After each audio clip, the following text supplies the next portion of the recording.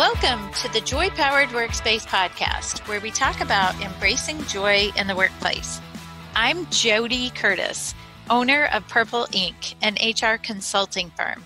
And with me is my good friend and co-host, Susan White, owner of Susan Tender White Consulting. Our topic today is investing in employee development, your competitive advantage. In a white paper from Harvard Business Review titled Create a Culture of Learning, they identified 5 critical strategies around developing this type of culture. Susan, I thought we would list those top 5 and discuss, but before we get into that, I'm curious, how do you learn best? And how do you like to learn? I think I do best by hearing it first, and then I love to see it, and then I actually like to do it. So I'm a person that if you want to tell me something, that'd be great. But if you give me a chance to watch it on a YouTube video, go back, look at it later. I love lectures because I love that hearing it first. And then I just love any type of experiential training opportunity you'll give me. So let me get my hands dirty. Let me really practice what it is that you're teaching. Yeah. You know, I learned early on, even back in college, my best friend had the same major. We were both accounting majors, and she always wanted to study together and work together to prepare for exams or homework or whatever. And I learned at that point how well I learned by teaching someone else. And I felt like it gave me a way to articulate it out loud to someone else. And I think that's why I enjoy training and teaching so much now, because it forces me to understand it in a way where I can explain it to someone else. That makes great sense. I think you're right. When you're going to teach, you've got to know it inside and out. And I think you keep learning it, right? Over and over every time you teach it. Right. Yeah.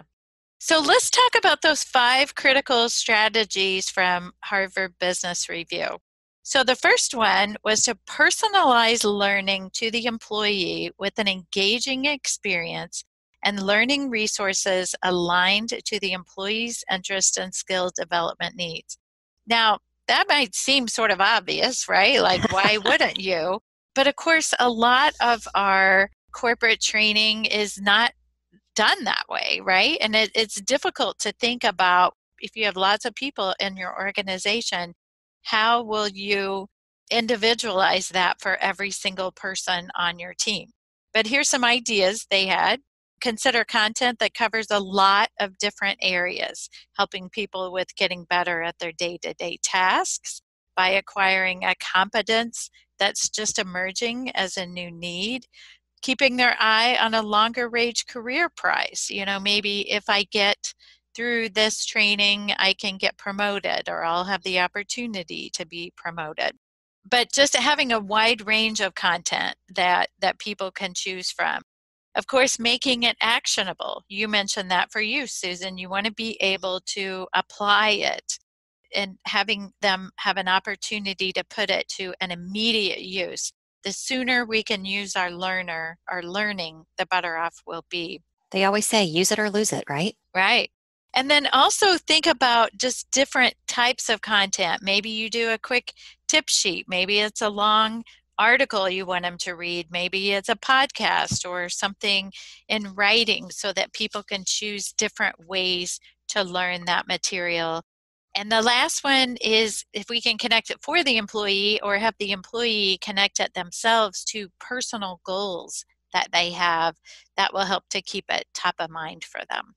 Yeah, I think that's very smart. You know, even compliance training, which it feels like in every industry, every business, we're doing more and more of it. Right. And people tend to get this fatigue of, oh my gosh, every year I'm going to have to say I'm not going to steal or I'm not going to, do money laundering or whatever it is. Right. And I think it's important that you always let people know why this is a critical component, why it relates to you and your successful career path. So great points. Yeah. The second critical strategy from this article was make learning a habit by putting resources in place to help employees make learning a habit, not just an occasional event. I think this is really smart. And I think as an employer, if you believe that you're going to promote an environment of lifelong learning, you've got to be ready to pony up and make sure that you are continuing to bring new resources forward. And it could be that you have a subscription to the Harvard Business Review that you make available to everyone through your website. Maybe it's LinkedIn Learning. You go ahead and pay for it so that your employees can freshen up as new soft skills or technical skills become available. You want to make it easy for learners to access what they're interested in. Yeah. And it doesn't have to be super expensive. You don't need a huge training staff to do it, although you certainly could. Or you could bring in outside consultants. That could be part of your regimen of bringing fresh, interesting, relevant resources. But you can also do things that are videos, articles, tips. One of the people who used to work at Purple Ink, Erin Brothers, recently was talking about the fact that she hosts I think it's a book club every month for a particular client she has. She does consulting, she had done consulting with. And isn't that great? I mean, buy a book Yes. for everybody on the team and then get together and talk about it once a month. I Right. think that's super healthy. Right. So figuring out tools that make sense in people's really already busy schedule, but you as the employer, you make that statement that you're going to be doing lifelong learning here and ask them, what is it that you want to keep learning and growing in, and how do we deliver it? Love it. Critical strategy number 3 is to get social with learning by building a community that shares learning across the enterprise.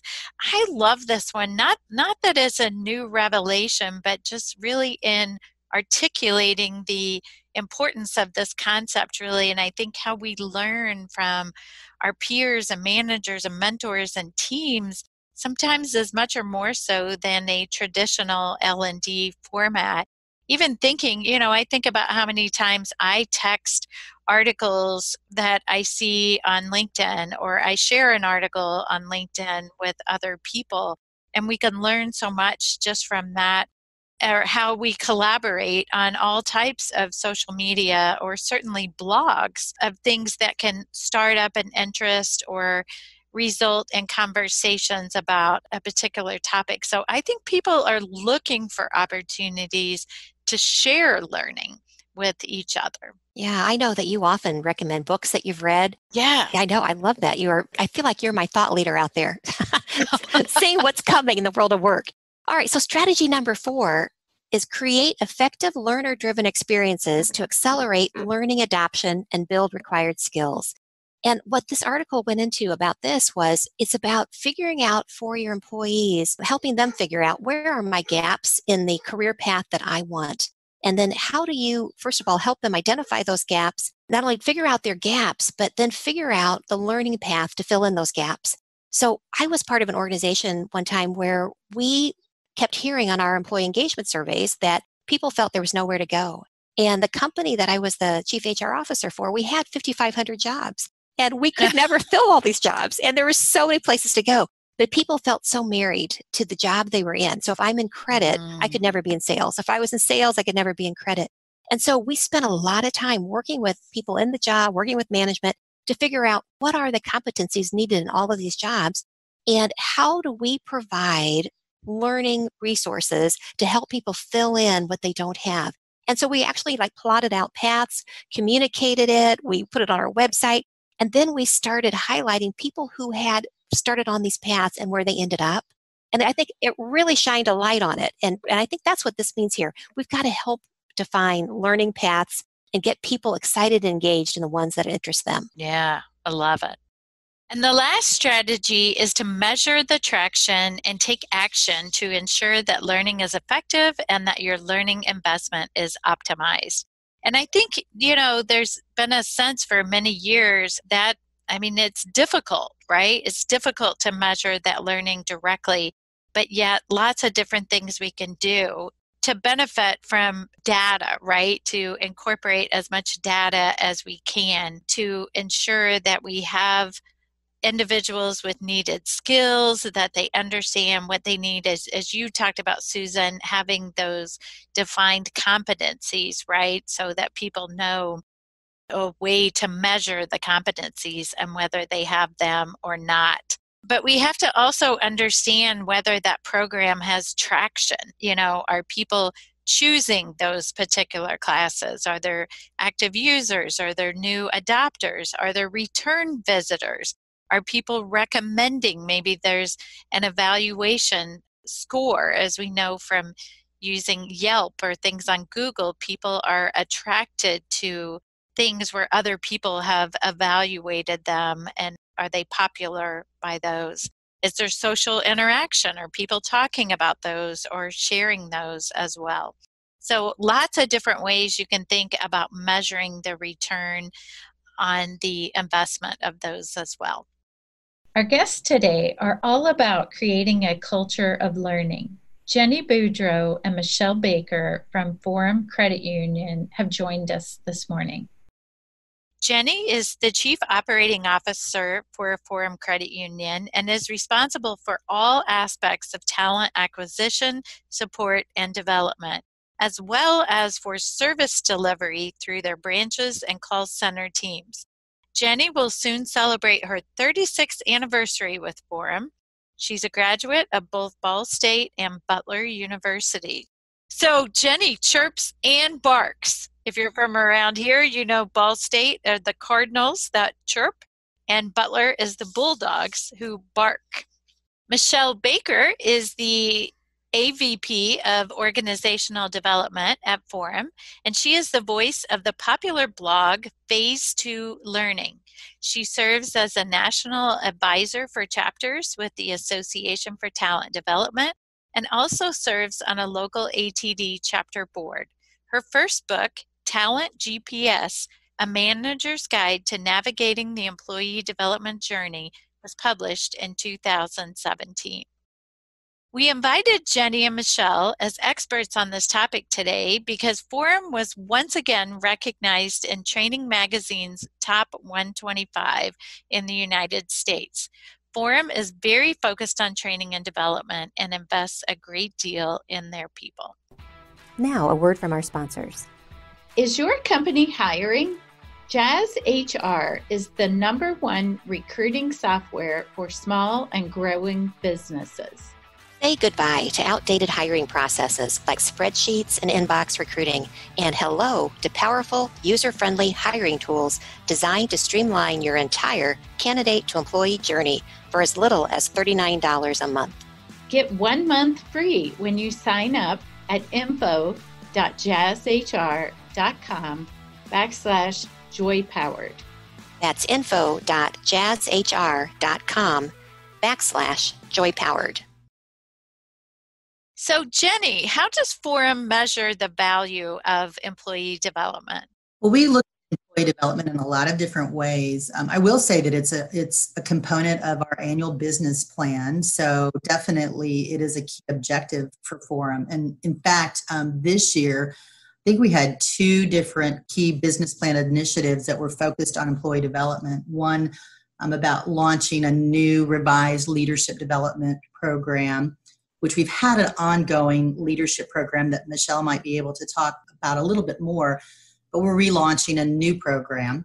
And along with that, kind of kickstarting our emerging leaders program. So we measure our progress. We share that business plan with our employees, and our board of directors approves it. And so it's a key initiative. And so that's kind of tells you a little bit about the importance of it. And we measure our progress on if we're achieving those development objectives as we move throughout the year. But we also, probably specifically with regard to the value, we look at a lot of feedback from employees. And that feedback can come in the form of just some informal conversations with team members to tell us what they like or what they need or what they found to be valuable, what helped them to perform better in their roles. Sometimes it's surveys. We've used SurveyMonkey to provide some feedback on what employees would like and what they find valuable and what works for them. And exit interviews, employees who have left, they'll provide some feedback to tell us what they found to be of value or what we missed or what we could have done more of for them. But then also the internal promotions and transfers that we have, that's a really valuable measurement to us with regard to how employees are perceiving opportunities to grow and continue to develop in the organization. We think that internal transfers help us to move knowledge from one space across the organization to another. And so many of our team members who work throughout the organization got their foundational pieces as a frontline member advisor or teller in our branches. So they've got this really great foundation of products and services and knowledge and member service. And they spread that throughout the organization. And it's great to have fans of our retail team that understand what rolls into helping our members. throughout the organization. But that internal transfer and that promotion tells us a lot about the value that employees place on development and opportunities to continue to grow. Yeah, I love it. I love it too. How many employees do you have, Jenny? Altogether, 365. We have about a third of those folks, not quite a third, that work in our branch locations, which are around the greater Indianapolis area. We have 13 branch locations. And then we have another about 25 to 30 that work in our member services call center. And so those folks in our branches and our call center, they comprise our retail delivery team, the folks that work hands-on, face-to-face, voice-to-voice with our members. And those individuals are key to providing success for the credit union. So that's a big group of our folks, and that's where a lot of our employee development occurs. For an organization your size, I am so impressed that you have a leadership development program and an emerging leaders program.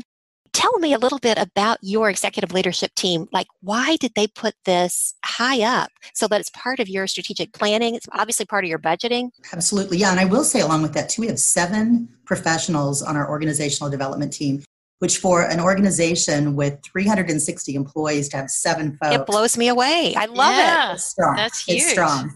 Yeah. Well, I will tell you, so I kind of cut my teeth at Forum. I've been with the credit union for almost 36 years. And I helped to start our training program at Forum and our development program. When I first began, you spent about a day kind of filling out your paperwork, and then you were on the job training with somebody else. And so somewhere along the line, after my career moved along at Forum, I saw the value of what it meant to actually learn before you just started to do. And so we've grown from there. And I've been fortunate that I could build that belief in organizational development among my peers. And so, yes, we participate. The executive team participates in talent development. The very first day an employee walks in our doors, our CEO, our CFO, and the other 3 of us that are part of our executive leadership team, we spend time with those employees. The first half of their day is with us, including lunch. And all of our employees, our new employees, give that feedback to say they're blown away by that the CEO, who's our CEO, Doug, is very down to earth, and he's very approachable. And he gives a tour of the facility. Well, he did prior to COVID. Yeah. Walk around the building. Yeah. And just very real with employees so that they know who's leading the organization and what's important to us from the very first day. So when you have executive team members who are part of that employee development and we're participating in it, I think that just sends the signal of importance throughout the organization. Sure does. And Jenny, you have so many things to be proud of. And I mean, all of the things you just mentioned are really amazing. And especially, they're amazing for any organization and especially for one your size. But what are you most proud of with regards to the performance and development of the teammates and of the overall organization? It's kind of a tough question, JoDee. You're right. There are so many things that I am proud of. Training Top 125 is such a great achievement. Being recognized as a best place to work in Indiana for like the last decade, we've been on the list.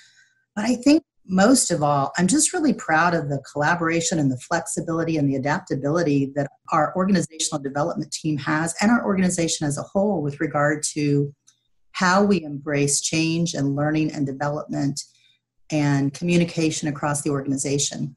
And probably a great example of that for me, about not quite 2 years ago, we went through a mainframe system conversion. And this was big for us. We've been on the same computer system for almost 40 years. Oh. I was kind of hoping I'd have my whole career at Forum and never have to go through the system conversion. But we actually ended up combining 4 systems into one. And so this impacted every single employee. Our talent development specialists worked day and night to develop programs and systems and online training and classroom instruction and so many different opportunities for people to learn that. But our number one goal was that on day one, when we flipped over to that new system, our 160,000 plus credit union members really wouldn't know that we'd gone through this huge change. And we pretty much met that goal. And that's because we worked really hard to make sure that folks had an opportunity to learn and grow. And that set a really great foundation for so many people who maybe hadn't bought into training or who thought maybe development wasn't as important. I think anybody who was here at that time understood the value of what our development programs were all about, because it really was pretty seamless. It was really, I think there were an awful lot of members who had no idea that this big conversion had happened. Yeah. Wow. Well, I know our listeners can't see me, but I swear half of my gray hair is going through systems integrations and all of that. So I say kudos to you for doing it flawlessly and doing it right. Yeah. That's very good. Yeah, thank you. So, Michelle, I'd love to ask you a few questions. The first one is the fact that you've been recognized in Training Magazine's award of top 125, plus you're consistently achieving best places to work.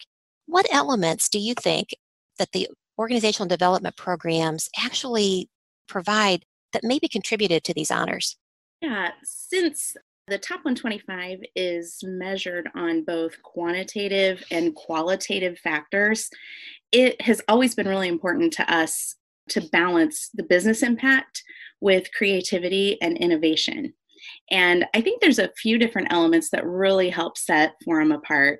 Number one, and Jenny alluded to this a moment ago, but Forum's ongoing investment in employee development. Jenny and the rest of our executive team, they just demonstrate unwavering support, certainly financially, but also, as she mentioned, they show up, they participate, they're a big part of our program. And that top-down buy-in sends a really strong message that Forum is just a great place to grow and learn and develop a career. I would say into that is talking about innovation and creativity, but the variety and the depth of the programs that we offer for every employee at every stage of their career. So from that employee's first day in the door for Connections, which is our orientation program, clear through providing training and development opportunities for managers and senior leaders, and really everyone in between. There is something for everyone in just a variety of methods and resources. Some are on demand, some are scheduled, but just a wide variety and a depth to that for anybody. Michelle, can you give us some examples of some of the different types of trainings you have? Yeah, absolutely. So we mentioned orientation, which is for all employees, regardless of your path. We have 3 sort of concurrent programs or tracks that run with our orientation program, depending on your destination in the organization. So we've got a plan for everybody when they start. But we follow a whole person development sort of mindset where there's a focus on that Forum skill and development. So system training, compliance training, which is big in our world with financial services, learning who we are as an organization and where your place is in that. But also professional development. So developing our leaders, we have a manager development program. It's a cohort called Peer-to-Peer, where it truly is driven at the peer level, managers sort of supporting other managers, as well as emerging leaders that meet regularly and are developed kind of in place. And then we have, in addition to sort of the in-person training, we also do a lot with personal development. So we have online resources, on-demand videos and courses, and even right now, like as we're recording this, we have a virtual Excel training that's happening right now just to give some tips and tricks for beginners getting started. And we did one recently with Outlook to help people stay organized and think about how to manage tasks and priorities, especially right now when things are a little crazy. And do you have someone internally that's facilitating that, or do you bring somebody in to do that? We do. The majority of our work is done in-house. Oh, that's As great. Jenny mentioned, we have a large team, and so they're very talented and creative, and they do the majority of the development and delivery of our content. That's Excellent. marvelous. Yeah, so impressive. So. Yeah. I know a lot of our listeners are HR professionals as well as business leaders, and I think that we all envy being recognized by a national publication like Training Magazine. Tell us a little bit, like, how much time do you spend on getting that recognition? Is it a body of work, or is it now they know who Forum is, they're all over you each year? No, every year it is a body of work every year, and nothing shy of a dissertation, I'll be honest. Oh, dear. It takes, Jill puts in a lot of hours to do there's that. a lot of hours. And I mean, it's certainly a team effort, from the development of content to writing the application to pulling data to put into the application. just this last year, the application was, I think, 60 pages long, and Oh my Wow. gosh. it's closing in on 40,000 words or something like that. It really does take months to do. It's not for the faint of heart. What it does, it demonstrates your commitment to training, first of all. And what a beautiful message to your employees that you, A, go through the effort, but B, that you're recognized for doing this right. Yeah. Makes good sense. Yeah. Yeah, I had a friend ask me last summer, shortly before the application for last year was due. And he asked me, I think he was interested and just wanted the lowdown on the application process. And as I talked to him, asking him about, well, what would you include and what are you currently measuring? It was clear there was about maybe 6 weeks before the deadline. It was clear that they weren't quite ready. But, I said, download the application, look through it, talk it over with your team, because the exercise of just reviewing what you do and asking yourself, why does this matter? Yeah. Where are we at? How does it measure impact? Mm-hmm. It's tough, but it's eye-opening. Yeah. And, so even if you don't have the intent of hitting the submit button, it's certainly worth exploring. And, when we first applied, and we made the list, you don't know what you don't know. We were just thrilled to make the list. And so every year we've tightened that up a little bit. Our evaluation has gotten a little bit better. We've been able to pull a little bit cleaner, better data that really tells our story more effectively, with data. And, it's important to note, just we do it for forum first, top 125 second. Yeah. Because the whole point of it is to make an impact on our business, on our employees, and ultimately to serve the members of Forum Credit Union. The top 125 is wonderful. It's a great recognition. It is a huge honor and something that's really special. But at the end of the day, we're doing it to make Forum a great place to work. Yeah. I want to come work there. So impressed. We are hiring. Michelle, when you talked about tightening it up every year, that has also been reflective in your results, I think, and that you have climbed up the list, or do you say climb down the list because you're never know what to say. higher on your lower numbers, which means you're better, right? So, yeah. Yes. Yeah. Where were you this most recent year? What number? Number 16. Yeah. Wow, that's fabulous. Yeah. Yeah, we were thrilled. So I think you sort of answered my next question, which was going to be, why do you think companies should participate in these types of programs? And I think you've answered at least part of that by saying it's not about the award, it's about how you can get better internally. But other thoughts on that too? Yeah, I think, and Top 125 is certainly not the only one out there. There are different programs that certainly measure different things. And I feel that it's a question that you have to ask. Are you trying to make an impact? And if so, how are you doing it? And, at the end of the day, if we're not aligned to our business goals and objectives, none of it really matters. And so Jenny mentioned that before, that we're part of that business plan in some way, shape, or form every year, and finding that correlation or that link between what is going to move our business forward and how does learning or organizational development, how does it help? Is it employee retention or engagement? Is it improving performance? It's all of the above. But knowing where we contribute, and then if we can put that into an application, that is just the icing on the cake, especially when it's recognized. So if there's an organization out there that's wondering, should we do it? Do we have something that could be recognized? Or we're doing some cool stuff. Take a look at, if not Top 125, I know ATD has great awards. Brandon Hall has some great awards. SHRM, I'm sure, does other awards as well. Just looking at those organizations and seeing what they're measuring, it puts you under the microscope, which only makes your strategy and your programs better, even if you never go through with applying. It's just the process is really special and eye-opening. Yeah. What I like about that is that I think we all recommend doing our own internal needs assessments, right? On the training front, on employee relations, all different fronts. What a great way to do it, because when you have to answer those questions and hold yourself under a microscope, I think it's a great way to have a tool to assess how well are we doing.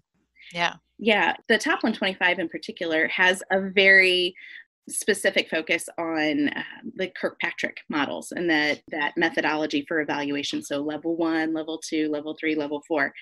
And so having a good understanding of that you have to really prove every program that you do, but also every method that you employ has to contribute to those different levels and ultimately working toward business outcomes. So if you can't prove it, why are you doing it? Yeah. And so it's a challenge to stay on top of that. And it also makes you have to push back sometimes instead of, training sometimes falls into that order taker mode. Hey, we need training. We need training. Okay. Are you trying to check a box or are you trying to improve performance? And, Yeah. knowing the questions to ask to guide people if training really is the answer or if maybe something else is the right solution, and just having that credibility in the organization to say that, and the courage to speak up and be that voice. Right. Well done. So Jenny, you mentioned, or you both talked about also being winners at the Indiana's Best Place to Work Awards. Do you think these awards have gone hand in hand? Have what you're doing with regards to learning and development helped you with the other awards? And again, even bigger than the awards, just truly creating a best place to work.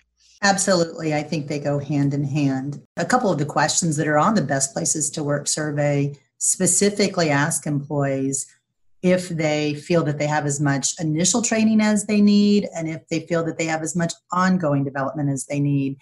And so it is one is a part of the other.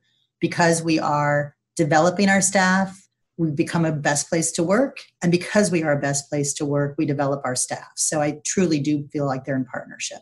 Yeah, very nice. Well done. While we're recording this is May 2020, and we are in the middle of a stay-at-home order where we happen to be in the United States. What types of development program changes did you have to make or maybe create in response to COVID-19? We have to remember we are an essential business. And so as a financial institution, we have not closed our doors. Our branches have continued to operate through the drive-up primarily and by appointment in our lobbies.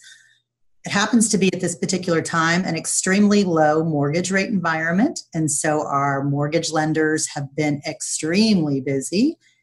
And of course, there's been this commercial small business loan program that's been developed by the government and so by the SBA. And so our commercial folks have been swamped. Our call centers have handled a record number of calls and chats and texts and so forth. So in all of that, it's not been a time that we really have had capacity to necessarily have a lot of employees having the opportunity to attend any type of development because our business has been so busy through all of this. However, we have had a few things, and I think Michelle could kind of address a few of those things that we've done and how we've continued to keep that train moving along. Yeah. It's certainly been interesting, that's for sure. All year, it's funny because even before COVID and, everything that's going on, I've been talking with my team about the importance of demonstrating the value of L&D before we're asked to defend it. And not resting on laurels. Hey, we got this top 125 again, number 16, aren't we great? Keeping it humble and saying, now more than ever, we have to continue to demonstrate our value and show our worth. And now here we are in the middle of this global pandemic, and that has never been more important. Right. And what we have found is it's important to pivot and prioritize and just keep an ear to the ground of what's happening in the organization and looking for those opportunities to add value and do things that are meaningful. It's not just about we got to do it for the sake of doing it, because as Jenny said, there's not a lot of bandwidth for that right now in some parts of the company. But where can we add value and add the most impact now in our current state?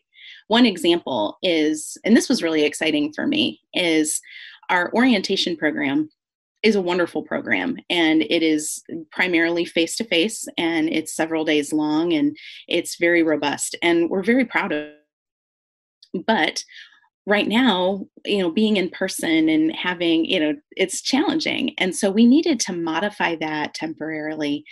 And one of the things that we'd wanted to do was to create some supplemental online content to use. But it's always been one of those nice to have projects. We never really had the capacity to build them out. Well, we had a couple of new employees that had very time sensitive start dates. And so we made the time and we created a series of on-demand tutorials that give an introduction and a foundation to our core operating system, the system Jenny referred to that we converted a couple years ago. And we've been able to employ that as a component of our modified orientation program right now. This is wonderful. It helps us right now, but it's also going to yield long-term results for us because now we can use those modules for on-demand refresher and remedial training well into the future. So it's been, in some ways, a gift of time that we've been able to shift gears and look at some opportunities where we can make some updates and change some of our content around to make it even better than it was before. It was great learning about your organization. Thank you so much. Yeah. Well done. Great information that can help our listeners in thinking about their own learning and development programs, and just an opportunity to rethink about how that impacts your entire organization, and also the importance of having that support from the top down. But congratulations on your awards, and thanks for sharing with us today. Thank you. Yeah. Thanks for having us. Yeah. Now, a word from our sponsors. Do you want more audio content that helps you find joy at work? The third Joy-Powered book, The Joy-Powered Team, is now available as an audiobook. The Joy-Powered Team helps business leaders and associates build strong, inclusive teams, navigate workplace challenges, revitalize teams who falter, and thrive as teams evolve. You can find the Joy-Powered Team in print, ebook, and audiobook on Amazon or on our website at getjoypowered.com/books. We have another guest today, Ann Godmere. Ann, welcome. JoDee and I know you as an instructional designer at the Society of Human Resource Management, SHRM, and we know you as a wonderful person to work with, but we would love to learn more about you. So thank you for coming today. Thank you for having me. It's so nice to be with you, lady.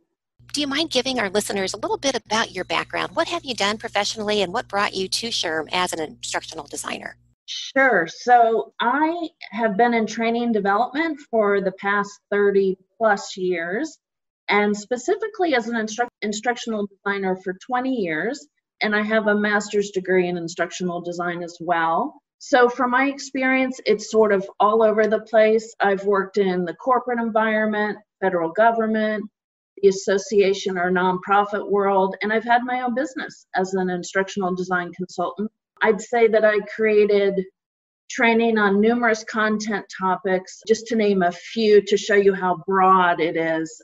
HR, of course, being with SHRM, but I created a course on how to administer tuberculosis drugs in third world countries, how to operate machinery in a plant that produces windshields for Ford products, and sustainable best practices in building development and maintenance. So those are just a few of the topics. You must think you've died and gone to heaven when now you get to talk about HR, when you get to train on that. Wow. I love the variety, Ann. Me too. It's that makes it fun, as a designer. Once that light bulb moment goes off and you've worked with the subject matter expert and you're starting to understand the content and you become what I call a mini expert, that is the most fun. It's just really fun to become that mini expert on the content. Nice. Wow. I would think that you must have a real love of learning, to spend all these years in instructional design and to keep learning about all these different industries and whatnot. I do. I love to learn. Since I'm not a spring chicken, when you hear something new or learn something new, it's so much fun. I love that. I love learning something that I know nothing about. But to go back to your question, I currently do work for SHRM and for about 2.5 years, and I'm a Boomerang employee. So I worked for them in, I think I started back in 2006 and then left and had my own business and then came back to them. So it's definitely a full circle event. And speaking of things new, what do you see as some of the current trends in training? Well, like everything else, right? There were trends coming upon the scene and then COVID hit. But before COVID, I was thinking about this just yesterday. I went to this amazing conference put on by Training Magazine. And the trends breaking out at the time, this was in late January of 2020, where everything was going to empathy and design thinking and designing from the heart and using more joyful colors. And it was very interesting how the whole conference was about this. So it was so uplifting. The keynote speakers were incredible, but there was a lot about self-care and humor in training. But of course, with humor, right, you have to be very aware of your target audience, because you don't want to, some groups find humor funny, some don't, depending on the humor. So we did a lot of improv classes there for exercises. It was really fun. So there was this overall, this emphasis on returning to kindness and civility that, you know, culturally that also filtered down to training. So those were the things that were happening then. And that conference was less about things like AI and AR, artificial intelligence and augmented reality. That was there, but that wasn't the theme. And it was very interesting because I attended some of those sessions, and man, the cost of that is so incredibly high that I think a lot of orgs and designers, those without a ton of money for training, are going away from that and kind of going back to more simplistic, kinder, empathetic approach. Then, of course, COVID hit, right? And so everybody focused on triage and getting everything they had into a virtual environment. And I'll tell you that it surprised me because I wanted to give back in some way. So I did some pro bono work with some associations trying to help them get up to speed on virtual. And I was surprised at how many didn't have any of it and how we had to start at step one. So at SHRM, we were very lucky because we had to transfer folks from in-person classes to virtual. But as you two know, because you're two of our great instructors, we were able to do that pretty quickly because we've been doing it for a decade.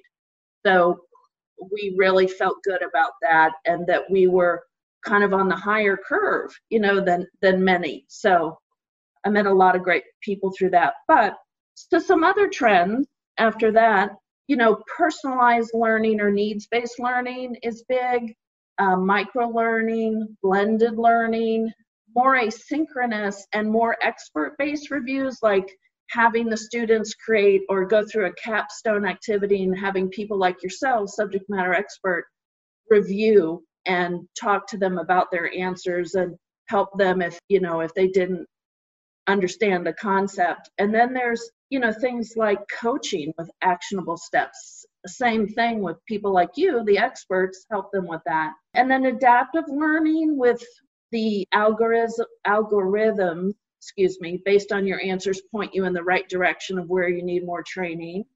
And then lastly, soft skill is very big again, right? And that ties into all this empathy and well-being and kindness and all of that. So some soft skill examples are communication, leadership, emotional intelligence, problem solving, interpersonal skills.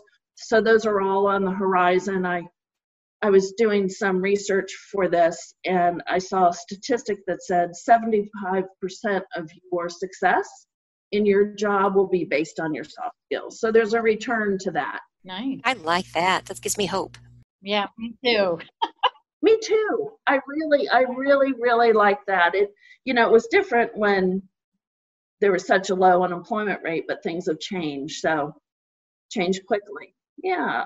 I'm hoping that employers are going to realize, even though the job market is tilted now more in their favor with so many people unemployed, that these trends just make such good sense, because treating people right is never out of style. It's never out of date. And if we can train people to be better people and more balanced back in the workplace, we're all going to win. So let's hope that this persists. And if your corporation, if your employees trust what you're doing, they find that leadership is trustworthy, is kind, and treats them well, then your engagement goes up, your productivity goes up, your bottom line goes up. So it's a win-win. And I think we got away from that for a bit. So I'm glad we're kind of back there. I agree. I know you'd mentioned about AI and AR and augmented reality. That stuff is very, very expensive.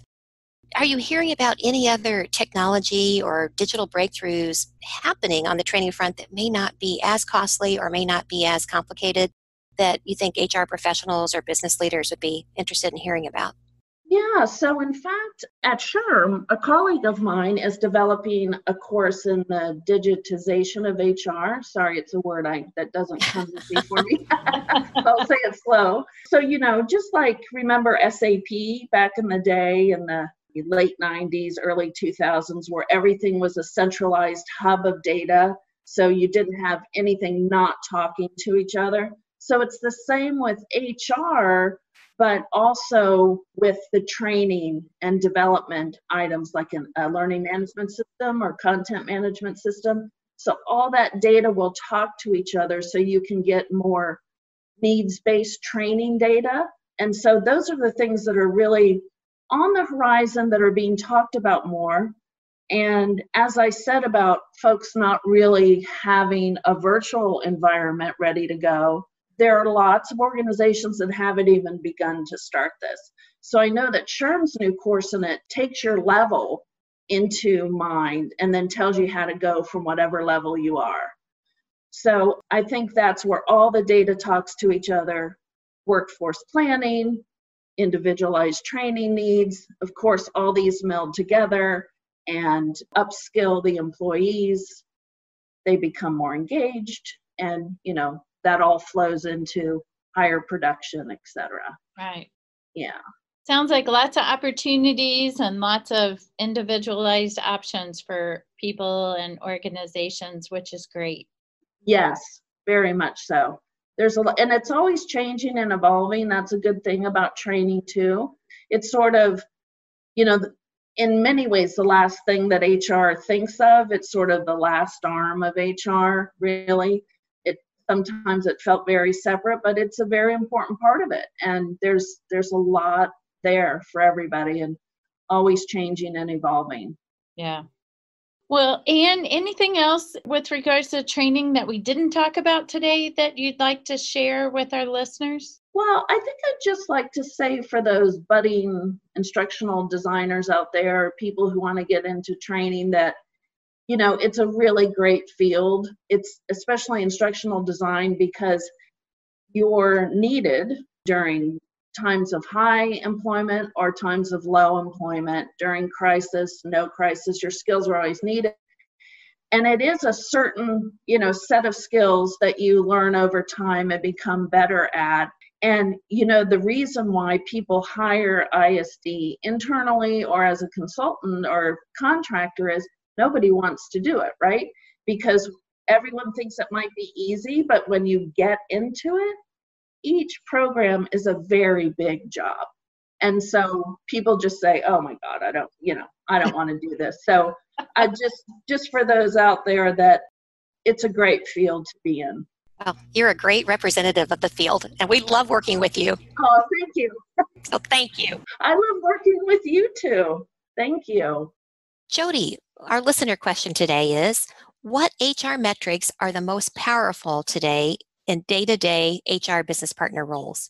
Yeah, so great question. But unfortunately, I don't have a solid answer to that one because it really just depends on what is most important in your organization, right? And that might change over time. It might change year to year and it might change quarter to quarter.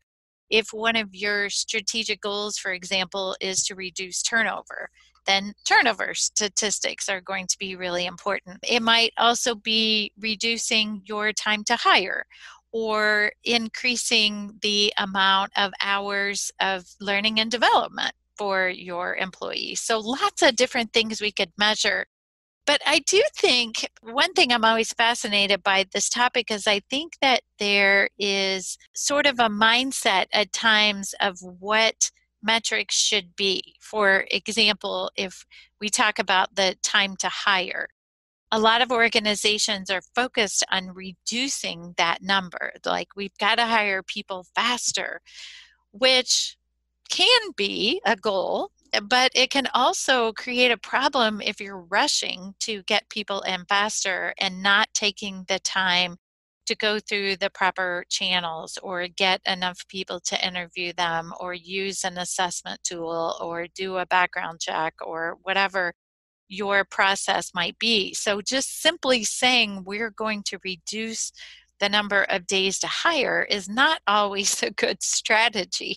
I know I worked at one organization where my goal was actually to increase our turnover. Really? Which most people don't think about, but our turnover was so low that we were actually creating a bottleneck at our manager level where they didn't have any room to grow. And we needed to really rethink about, did people have the competencies or were they performing at a high rate that they should be promoted, or was it time for them to move on from the organization? So there's no magic number on metrics of how high or low they should be. The important part is to connect them with the overall goals of the organization. Yeah, I think that's very true. And don't measure things that don't matter. And so if there's things out there you've always measured, I think sit down with the business leaders and say, here's what we're tracking. How are you using it?